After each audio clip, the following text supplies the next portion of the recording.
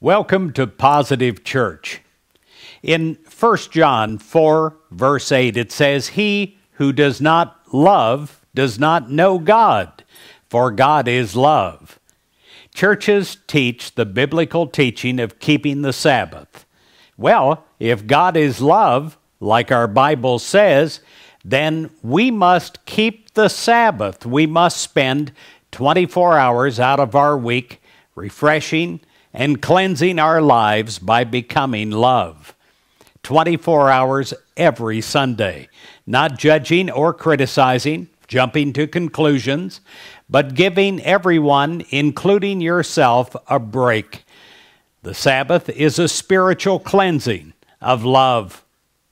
On the main street in Gatlinburg, Tennessee, is the Ripley's Believe It or Not Museum. If you're a romantic person, this could be a place to do some research. Robert Ripley reported the longest and simplest love letter ever written was by a painter of the name of Marcel de Laurent in 1875 to Madeline. He wrote this phrase, "I love you," wrote it out 1,875,000 times. He hired a scribe to do this, and he dictated "I love you" word for word and had the scribe repeat it. All in all, the phrase was repeated 5,625,000 times before it reached its destination. How could that lady turn down that man's proposal? We are celebrating love in February, and we're also celebrating a great day of Ash Wednesday, which begins Lent.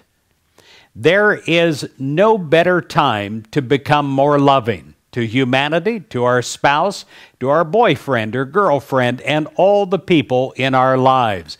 It is truly a godly act because we are allowing divine love to come in and through us. The two great things to hold on to in this world are God and each other. Love is a power that links the lonely island of different people's souls, beaten by icy separating seas of ignorance, fear, and circumstance. Wouldn't it be a glorious time to begin this month, this moment, a chain of love throughout your entire city and then throughout the entire nation? We can do this by allowing this chain of love to begin with who? With you and with me. By saying yes right now to allow divine love to flow through us. During the Lenten period of 40 days that will begin Ash Wednesday, February 27th, to be loving to everyone we meet for 40 days. To suspend judgments, to suspend anger and criticism and condemnation, and agree to be loving for 40 days. At the end of this experiment, if we choose to take up again hate and anger, disagreements with others, we can do that. But I don't believe we will. For 40 days, we're going to truly follow Jesus Christ, and we're going to become a sample of God's love. I pray that this is a special time for you, and I pray it's a special time for each one of us. We know that when we become love in this world, that is the answer to society's problems. Well, why not make your life a living, loving chain? Why not make your life the link in that chain that will make a difference? A true difference with your life. Wouldn't it be great if just for this month you became this special place on the planet that was a lighthouse of love, and then you continued doing it. You continued doing it for the rest of your life because you learned how through practice. I pray that you have a wonderful smile on your face to show to everyone you meet. I pray that you make it a beacon for everyone to enjoy and savor and hold on to. One of the secrets of life is that it's much easier to love everyone than to hate some, because hate becomes a poison inside of our soul. Love is the theme song of the universe. It is a power of new life, not just in you, but in those people that come on your path. We make a great mistake by thinking that love must be returned. To truly be loving action, love must be free. It must not bind. It must be with open hands and open arms to all that cross our path. And I pray that you will take up this. I pray that it will be a true dedication to God. So many have loved from the basis of lack. What happens when we live on a basis of lack love? Well, number one, if we're loving from lack, our credo must be that we have the idea that we lack something and we are incomplete. Number two, we're searching in our life because we need something to compensate for that lack. Only by looking outside of ourselves can we find a person who will fill that lack in completeness. Number three, from the foundation of lack, we become dependent on that relationship. Number four, in time, we do not fill our needs, and this results in hostility inside of us. Many relationships are like this. We need to realize that we have God's love with us, and they do too, and that we lack for nothing. We're coming into a new foundation of God's love. Number one, we know that we do not lack anything. Number two, we know that there is no necessity to search outside of ourselves for a special relationship. Number three, because we radiate love, we attract special relationships in our life from a higher level. Not needy ones, but special relationships. Sharing that which is God's love. Sharing with that which we already have. To a new level of awareness of sharing. Not really wanting anything from anyone else. This is what we see when we see the real exalted ones go through life. They should be the people that we want to emulate in our own lives. We should stand up for the very best in life, for the very best in humanity as a people. We're many different races and faiths, but all becoming one people. And if we're unwilling to love the expression of life called the human, which we have seen with our eyes, how are we going to love the source, God, which we have seen? Some people say, I love God, but it's people I can't stand. How can we love music and not harmony? How can we love the morning and not the day? How can every individual not be an inlet and an outlet for the complete love of God? We can't possibly love anyone or anything unless we first love ourselves in a spiritual way, as a God creation. As that love comes through us, what does it do to us? Well, what does it do to the inside of the hose? It cleans out to the core, and we too become infilled with that God love. I pray that I am never restricting the love of God, and I pray that you don't either. I pray that we realize that we have great possibility in life, that we are, in a matter of speaking, the hose of God, and love has to flow through us. And we can put out many fires with this. It is the only safe way we can live as a people, with our fellow humans and with ourselves. Love gives all, but it also demands all. love is the toughest taskmaster and the hardest discipline in the universe. Why?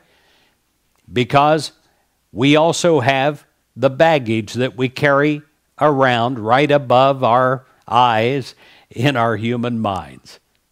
So we can easily slip back and saying, well, now wait a minute, you did this to me in the past. We have to rise above our past.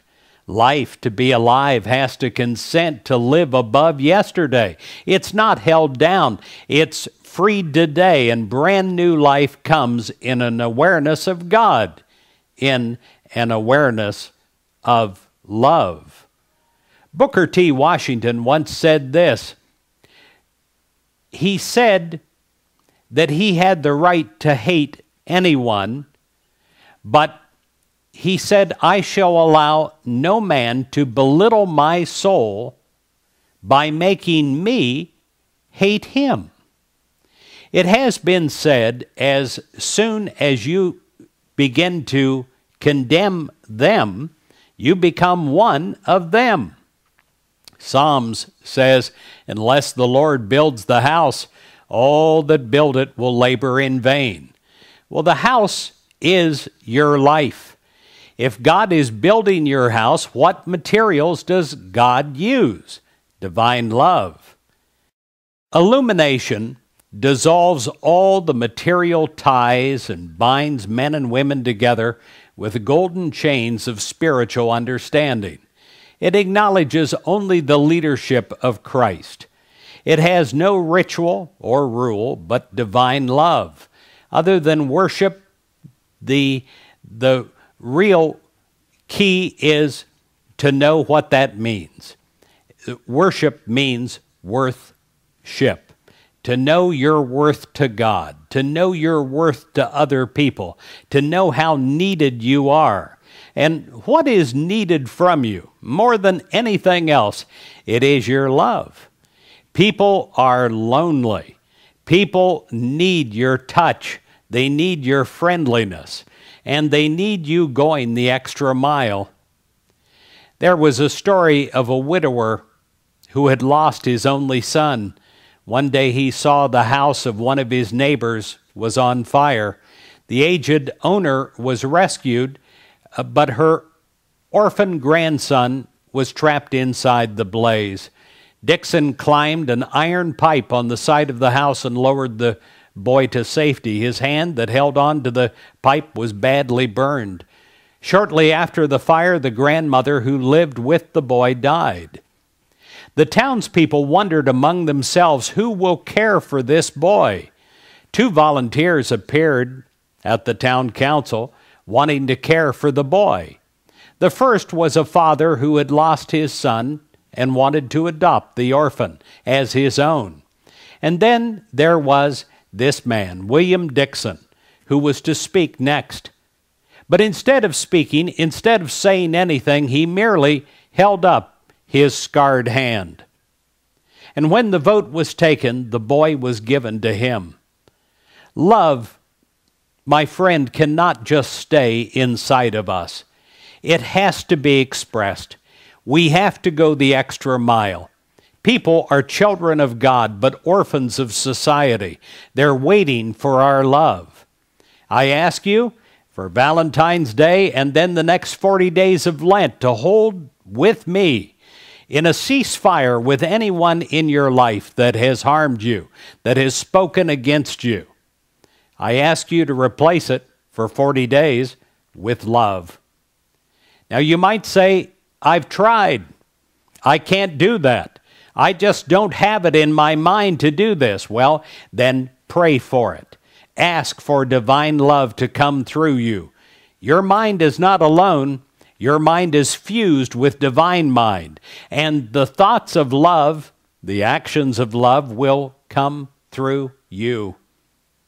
I believe you can be changed in this period of time. And I mean changed at depth for the rest of your life. Lent was one of the periods that profoundly changed my life. And when you use this period to sustain from negative thinking, because that's really what Lent means. L, let's, E, eliminate, N, negative, T, thinking.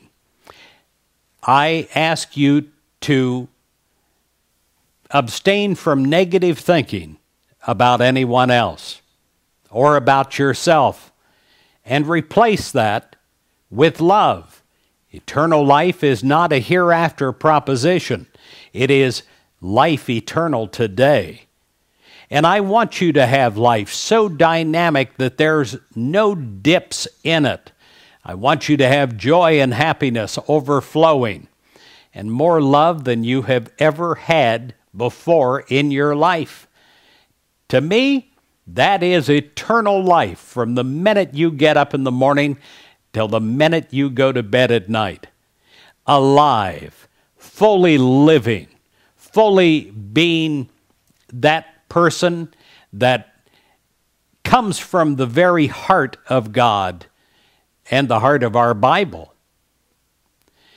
God is the greatest lover, so loved the greatest degree, the world the greatest number, His only Son the greatest gift, that everyone who ever is the greatest invitation, believes the greatest simplicity, in Him the greatest person, may not perish the greatest deliverance, but the greatest difference, may have the greatest certainty, eternal life the greatest possession. That's what Martin Luther said. There is only one God, and that God, according to Jesus, is love. Let us follow God in this new exalted way and become a sample of the great example. I wish you a profound spiritual experience of love this February. I bid you happy Valentine's Day and happy Lent, and it will be, because love is going to welcome you back into the fold of God in a profound way, in a higher realization of God than perhaps you've ever had before. And may you know that love that never varies. God bless you.